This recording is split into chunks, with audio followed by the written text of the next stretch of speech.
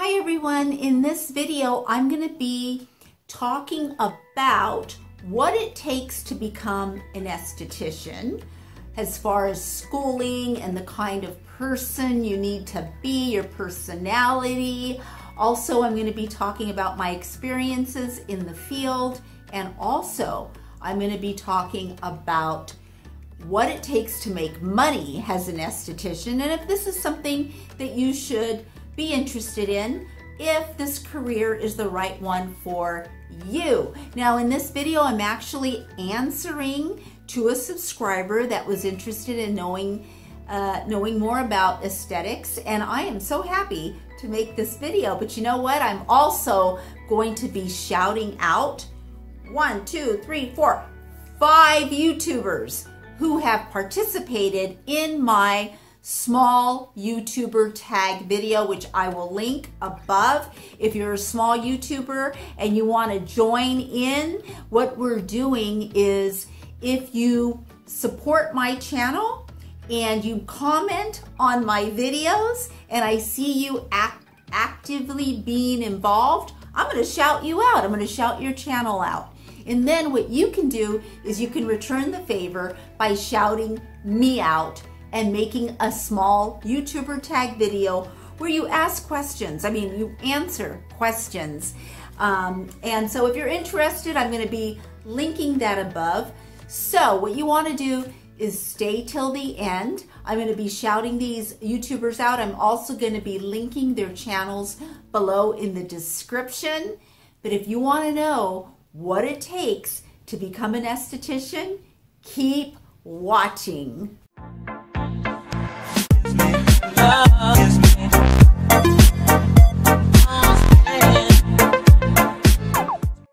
Hi you guys, I'm Moonlight Mason, and in this video we're going to be talking about becoming an esthetician. How did I become an esthetician? What did I have to go through? What do you have to go through to become an esthetician? And will you be successful?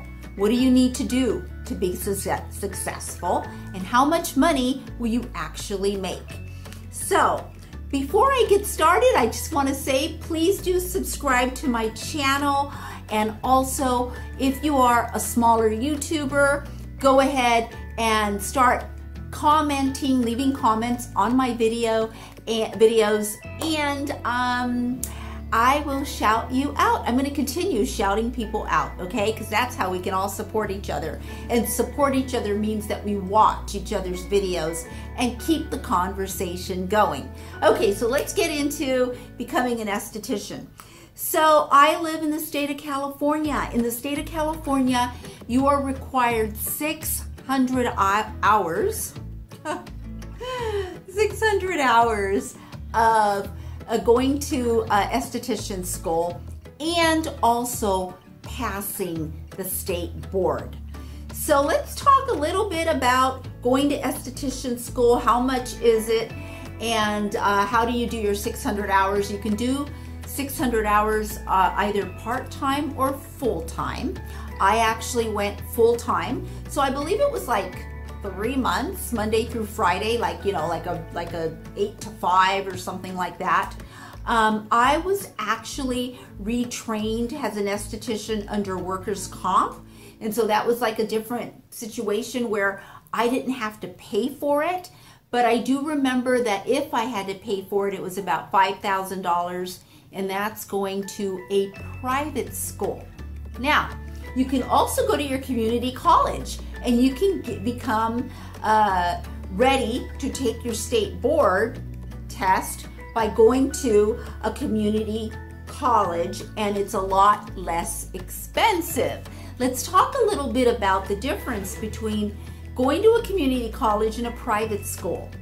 All I have to say about that is that when I went to a private school, and I had 2 instructors. Usually you have 2 instructors.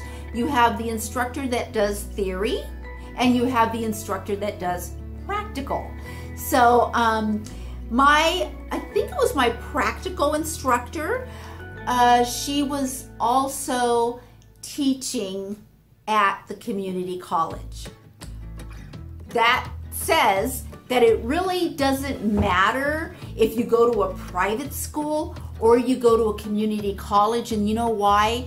All they're teaching you is the rules and regulations of your state in sanitation procedures, your client protection, so that you don't pass on diseases, and just certain different rules that don't really teach you very much about actually practicing aesthetics.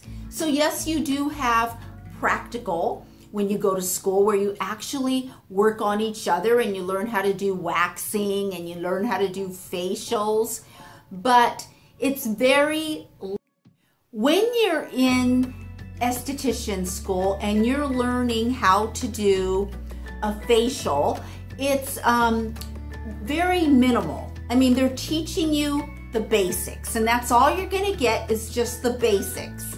So you're not gonna be an esthetician that really knows her craft until after you've invested time in doing many, many facials. And I recommend that when you graduate, you go and you work for different spas, because every place you work has their own protocols and you have to follow their protocols. And so what I did is I went and worked at 2 or 3 different spas, and then I took what I liked from what I liked, I took what I liked and I let go of what I didn't like. And so that's what I recommend that you do if you actually are going to become independent, get your own place and work for yourself, which, by the way, you'll make more money. You'll make a lot more money if you rent out a place and work for yourself, but you don't want to do that right when you graduate, because first of all, I'm telling you, when you graduate from esthetician school and you've passed your state board, you do not know what you're doing. The only way that you're going to become proficient and an expert on aesthetics is through practicing and seeing different skin types, and that is limited in esthetician school. You're not going to see that many different skin types. Also, in esthetician school, the products that you use, they give you such a little tiny amount. It's not like you get a bottle of cleanser and you can pour the amount that you want. You get these trays with little tiny, little tiny, like, place, I don't know what to call them, little tiny cavities where you can put in a little bit of cleanser, and usually the instructor goes around, okay, cleanser time, and then goes around and gives everyone a tiny bit of exfoliator, a tiny bit of mask. It's not enough to really get your hands in there and really learn how to work with the products. Now, the products you learn by going to and going to more education. So if there's a product line that you are interested in, they have representatives that come out and actually do training. So you actually go to training sessions with different products. If you purchase, there's so much I have to say. Let's say, for instance, there's a line called Eminence Organic, which is a really popular line. I use that line. I've been using that line since I started. But I believe, and I might be wrong, okay, because it might be more, but I just want you to consider, if you're independent, working for yourself, and you want to carry that line, you need to purchase an opening order, which is like $2,000–3,000. And who can really do that when you haven't built up a clientele? You're new. And that is the reason why you want to actually work for someone else. A couple of things that I would like to mention about attending esthetician school. For some reason or another, they all seem to have the same vibe, which is the equipment is broken down, everything is old and shabby, things are not organized, and you'll hear this again and again regardless of whether you're going to a private school or you're going to the community college. I'm not sure why this is, but this is the way it is. It's just disorganized, and you do get frustrated when you go to school. There is only one goal that when you go to esthetician school, there's only one goal that they have there, and that is to have you pass the state board. That is very important because you are not going to really learn how to become an esthetician going to aesthetics and learning esthetician school. You're not going to learn that. You are going to learn that by practicing aesthetics, working at different spas, which, by the way, you're not going to make that much money. Now, if you go on Google and you can say, what is an esthetician's salary? You're going to see that the salary is something like $28,000. And that is true, because what happens is you're going to work for minimum wage, or you might have some sort of other agreement where like it's a 60-30 split. So the spa gets 60%, the esthetician gets 30 plus her tips. Not only that, you have to follow their protocol, and say a client is paying like a going rate for a facial for like, you know, they'll say a facial is like 50 minutes and it's like $150. You're on the clock. You have to finish in 50 minutes. Your performance is judged on how you stick to the clock. So you have to finish in 50 minutes, and that really does not give you enough time to properly do a facial. So when you go to a spa, and I know many of you have, and you get a facial, you'll notice that they're not really doing that many extractions. It's not like they're really getting to know your skin. Most spas are destination spas, which means when people travel, they want to go and get a facial. It's more of a relaxing, soothing massage, lots of, you know, just creamy, you know, the warm steam, and everything is for relaxation. In my business, what I'm able to do is my facials are an hour and a half. And I have my way of doing facials. So I've also trained other estheticians when they get out of school and they are licensed.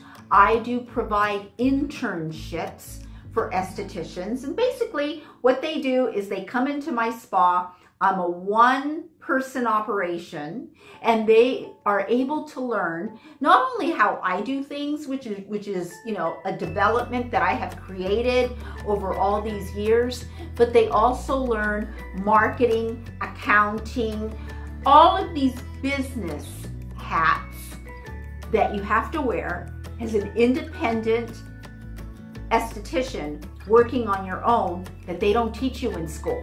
When you go to school, they're not going to teach you how to do accounting. They're not going to teach you how to advertise. They're not going to teach you salon software. You're not going to know all that. So that is the reason why I highly recommend that once you get your aesthetics license in whatever state you're in, that you go and work for other people. And you're going to make minimum wage. You're not going to make that much money, and they're going to have you do other things that are not even related to being an esthetician. And sometimes you're doing these other things, which are like cleaning equipment, going around cleaning the equipment, or stocking the towels, or doing the laundry. There are so many things that I do as a single esthetician. And when you work for a spa, remember that they have their ways of doing things. Okay, so there's that. The other aspect of becoming an esthetician, which is really, really interesting, is that if you want to make money, now I'm talking about $60,000 and higher, okay? Well, $60,000 you can do on your own as an independent. You can make $100,000 as an independent esthetician. I want you to think about the area that you're in and the competition. I'm an esthetician. My facials are an hour and a half. They're $90. But here's the thing. When someone comes to me, right, and they want a facial, they'll say, oh, you know, can you wax my eyebrows? Can you wax my upper lip? Can you wax my face?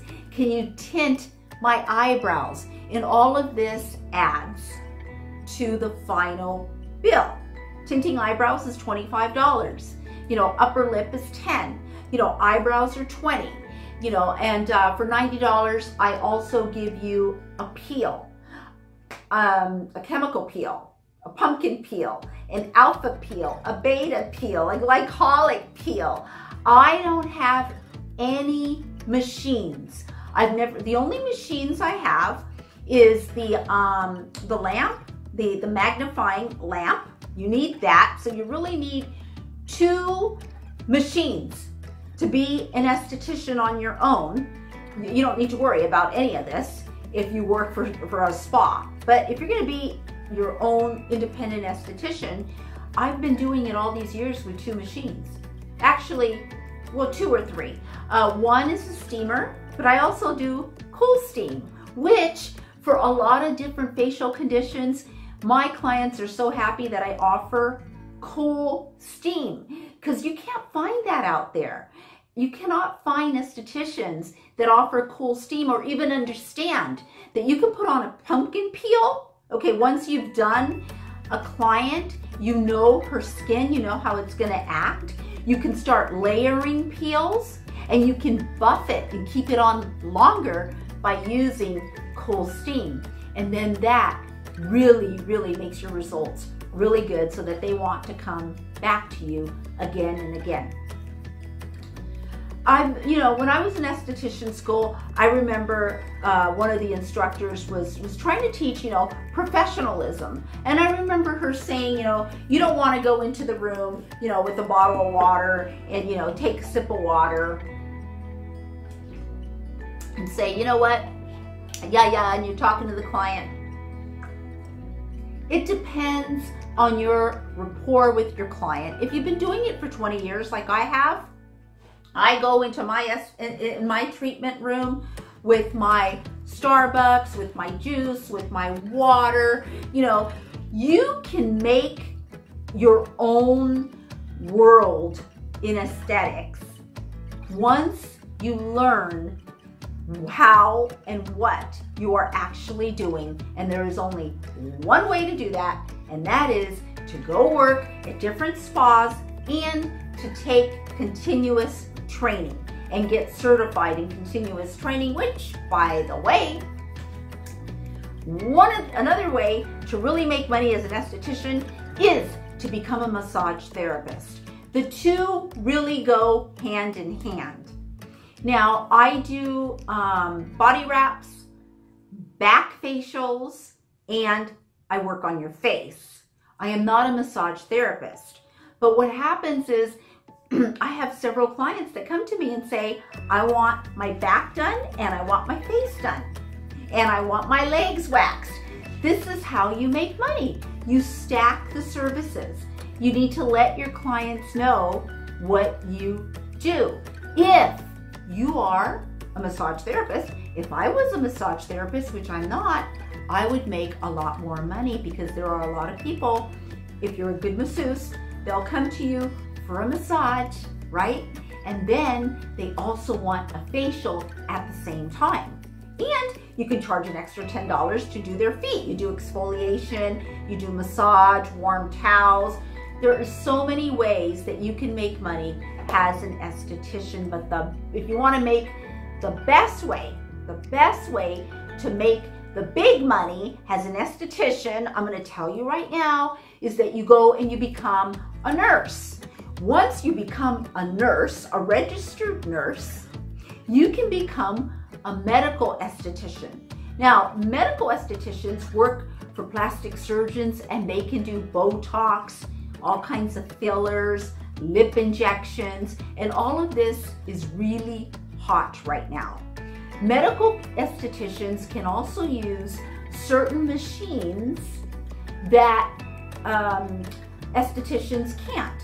So what happens is you're paid a much higher rate for working for a plastic surgeon, supporting the plastic surgeon, and becoming a medical esthetician. So that is something that I mean, if you're just starting, I really highly encourage you to become a massage therapist as well, and also to continue your studies, become a registered nurse, and keep taking it to a higher level. The higher your education, if you're a medical esthetician, the higher your education, the more money you'll make. Which brings me to this great story that I have to tell you about Hawaii. I was going to tell you about the state board, but I've got to tell you this story right now. In Hawaii, I was looking, for a job as an esthetician, and I really wanted to work for Kaiser, the hospital. And when I found an opening for an esthetician in Kaiser in Hawaii, I was beyond thrilled. But guess what they were looking for?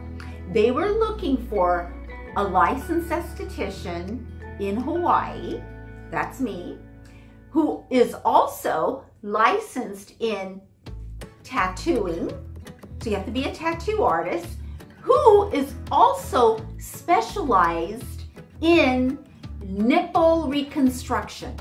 Now, that is not unusual to find these types of combinations where I was like, good luck with that. Good luck finding a licensed esthetician who is a tattoo artist and specializes in nipple reconstruction. And sometimes when you look at job descriptions as estheticians, which I often do, they want you to do the duties that they put there have nothing to do with being an esthetician. It has a lot to do. They want you to market yourself. They want you to go around and build brochures, give classes, do all these things that does not have to lift 75 pounds, push and pull. You should see the job descriptions for esthetician. They want you to be proficient in Brazilian waxing. That's another tip I've got for you. You need to know how to do Brazilian waxing. I don't do Brazilian waxing. That is not something I've ever wanted to do. I would not feel comfortable doing a Brazilian wax. That's me. But I'm telling you, there are many estheticians out there who can do a great Brazilian in 15 minutes, and they're 60 bucks. There is $60 in 15 minutes. Someone who's really good at it. Okay, so I refer people. You want to do a Brazilian? I don't do it. Also the back end. There are many higher education classes that teaches you how to wax the butthole, okay? How to bleach back there, okay? This is really a high demand service, especially in the gay communities. For men and women, they want different shapes when they have bikini waxes. And the more specialized you are, and a lot of these job descriptions, they tell you right up front, we want someone who feels comfortable doing Brazilian waxing. Thank God I work for myself and I have my own practice, because that is not something that I'm interested in. I am not interested in waxing anyone's butthole or bleaching your butthole. I am an esthetician, so I work on your face, your décolleté. This is what I do. So it's funny how the aesthetics has changed over the years, and I see a lot more changes because a lot of estheticians also have these really fancy machines, such as remove a mole, little tags that you get. Some women get tags, skin tags on their skin. And if you have the machine that removes the skin tag, $50. But here's the thing, how much does the machine cost? If you go into your own private practice, how long will it take you to make a profit? The machines are $40,000, $50,000, $150,000. The machines, the bed, the table, your linens, all of this costs money. And that is the reason why I highly recommend that you work for different spas until you know that this is something that you want to continue doing. It's just like being a YouTuber, you don't want to go and buy a fancy camera when I'm doing this on my cell phone. You don't want to go and buy lighting and put all this money until you know this is something that I love doing and that I want to do, which, by the way, being an esthetician is the only thing that I have ever done as far as a career for so long. I mean, I've done a lot of things. I've had a lot of different jobs, but being an esthetician is something that I really love doing.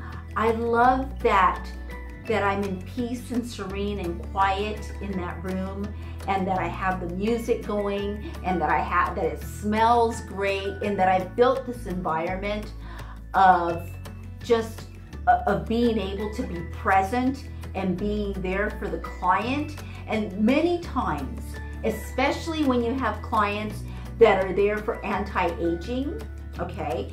See, when you do a facial for anti-aging and then you have a client who's there for their acne, these are two completely different facials. When you do a client for acne, which, by the way, in the state of California, it's illegal to use a lancet. A lancet is a needle. So if someone comes to you and they have a little whitehead and you need to pop it and get that out, that's illegal. So you cannot do that if you're working at a spa. There is no spa that is going to allow you to use a lancet. But you can find a private esthetician who is well versed in using lancets, and many of them do. I want to talk a little bit about the state board in Hawaii. There is a standard textbook for aesthetics by My Lady, and it's a standard textbook and it has a workbook.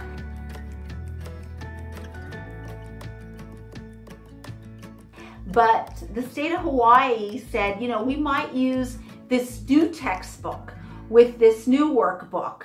And so I had to purchase the newest My Lady textbook, the guide that goes with it, and this other, textbook and the guide that went with that.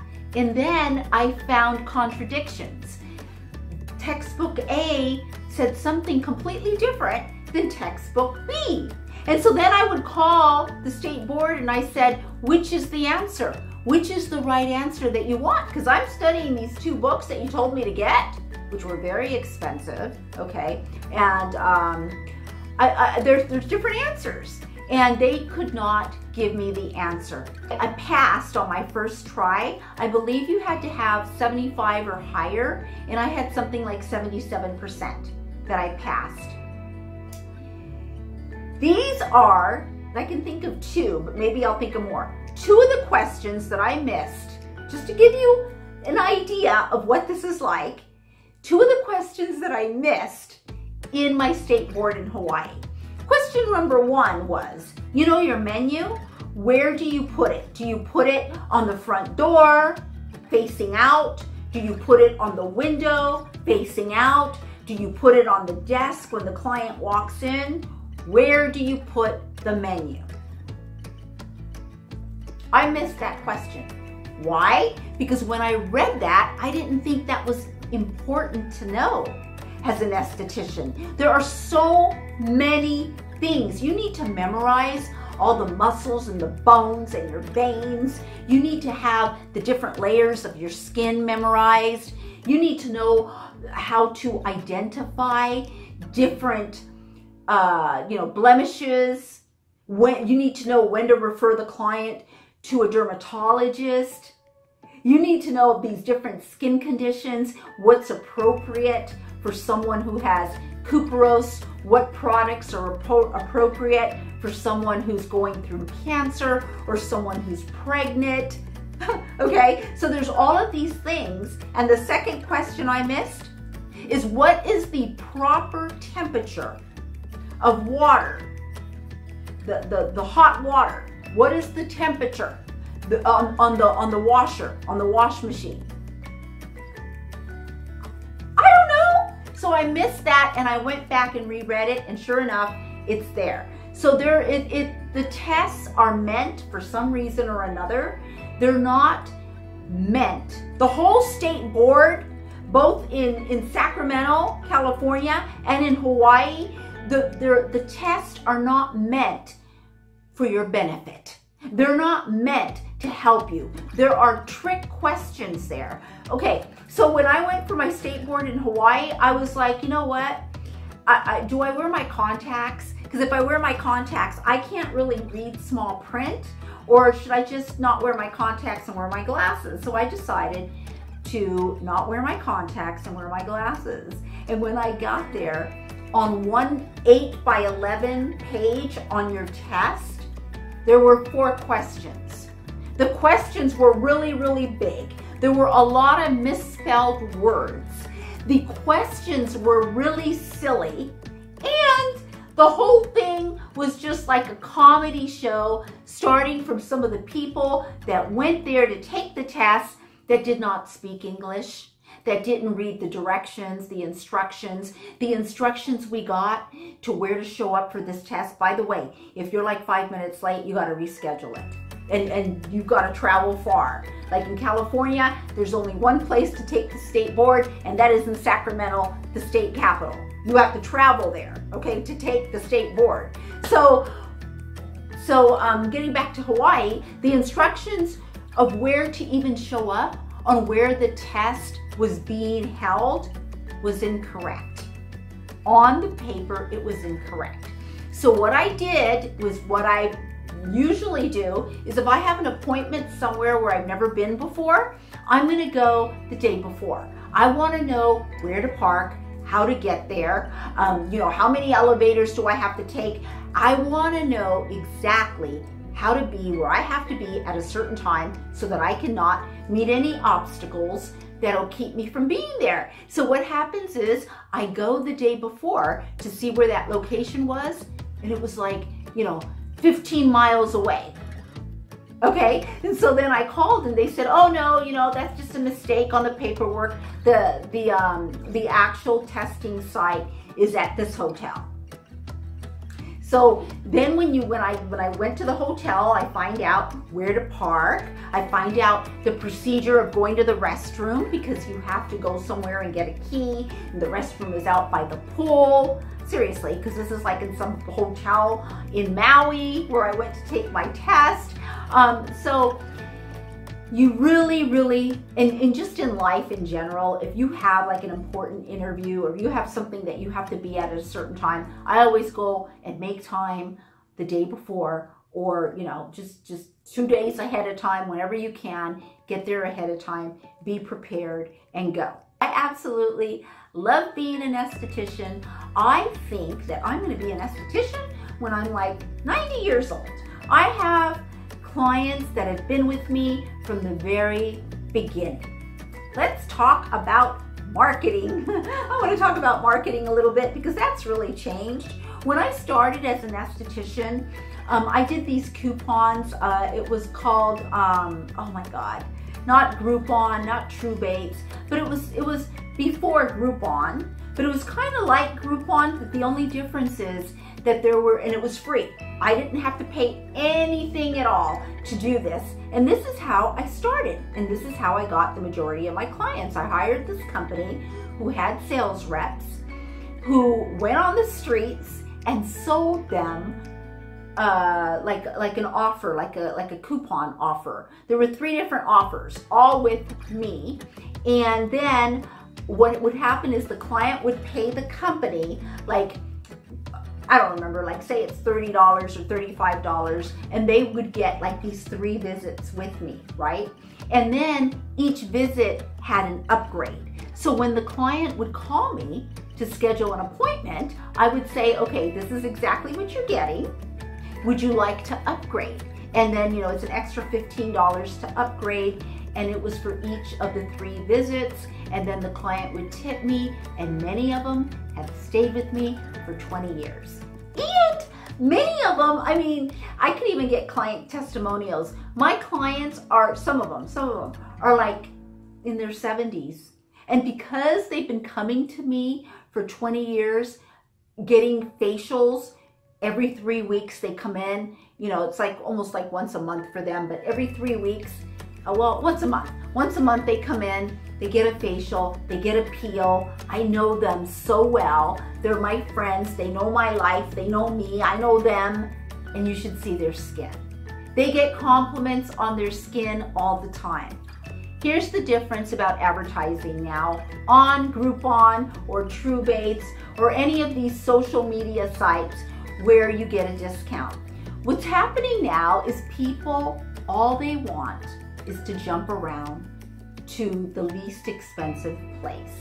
So if someone wants a facial once a month, they're more apt to go to these different places every month, whoever is offering a deal, and less likely to become loyal, less likely to stick to one person, which doesn't really do much for your skin. Because every time, that's like going to a new doctor for the same problem every single month, instead of being with someone who's going to monitor your progress. Which brings me to another thing, as being an esthetician, is definitely the consultation. I'm still doing the same consult that I did when I first started. I ask questions such as, are you on birth control pills? Do you tan very quickly? How much water are you drinking? Are you on caffeine? Do you drink alcohol? I go through so many questions that people are looking at me saying, what does this have to do with getting a facial? Well, you're not coming here, I mean, unless you are, I mean, do you want to just come here just for, just some, being relaxed and having just a soothing facial? I still need to know if you're allergic to seafood. I need to know if you're allergic to algae. I need to know what your allergies are, because a lot of products have these ingredients in them, especially today, that clients can be allergic to, and what you put topically does get into your system. So when you're doing a facial for acne, it's more, you're just trying to really help this client in the long run, and it has a lot to do about diet and a lot to do both for anti-aging and acne. You're coming to me once a month. What you do twice a day at home has a lot to do with how your skin is gonna, how the health of your skin has a lot to do with what you're doing.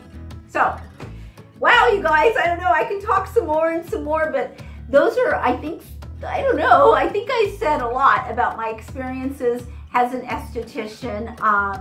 I love being an esthetician. I want you to comment below if you have any questions about being in the field of aesthetics, and let me know if you would like for me to mention you in my next video as a shout out, which we're gonna do right now, because this video has gone on long enough, right? Okay. The first person I'm going to shout out is Rach113. It's RACH113. She has been very active on my channel. She is actually the one who asked me to do this video, which I do listen to you guys. So if you guys say, hey, can you do a video? One subscriber asked me to do a video. She said, I live really far away in another country, and I want to see what you see. I want to see what's in your neighborhood. So I made a video for her, you know, on what I see, and that's on my channel. But Rach113 wanted me to do this video on what it is to become an esthetician and my experience of becoming an esthetician. Another one that has been very supporting my channel is Living Life Beautifully. So again, I'm going to link all of these below. And thank you, Living Life Beautifully, for being interactive and commenting on my videos. Roselita Campbell, hello Roselita, I appreciate you. Man, Roselita is great. She really is actively involved watching my videos.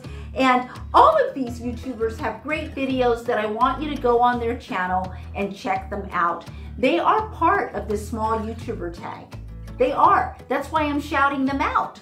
So if you want someone to shout you out, go to these YouTubers and support them. I've got two more. MrT Gaming. MrT Gaming does, of course, gaming videos. And he has also been supporting my channel. Please check him out.